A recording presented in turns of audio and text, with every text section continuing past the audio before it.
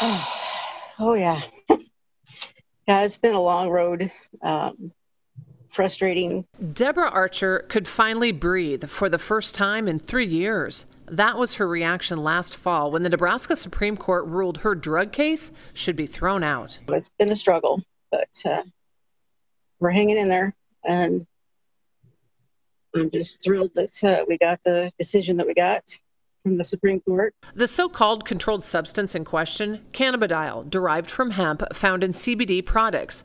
Archer sold them in her store, DJ Vapes, on Main Street in Herman, Nebraska. They just flat out chased after her for whatever reason. Archer became familiar with the Washington County Courthouse here in Blair as different judges dismissed her case 3 times.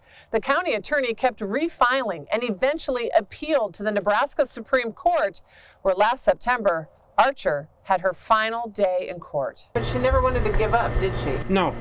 Why not? Because she knew she wasn't wrong. Just the whole thing has been very stressful to me and devastating to my life. While Archer refused to back down in court, she had another battle on her hands. Well, her kidneys quit on her. Archer told me she had been managing her kidney disease until the stress of the CBD controversy. I've developed kidney failure, so I'm currently on dialysis and waiting for a kidney transplant. And I've been on dialysis for about 1.5 years now. Things started to turn around for Archer. She received a kidney transplant 2 months after the Supreme Court ruling. Her husband, Stephen, says she was improving daily until late December when she became infected with COVID-19. And ended up with the COVID along with everything else. And eventually, I think that's what done her in. I got to be there with her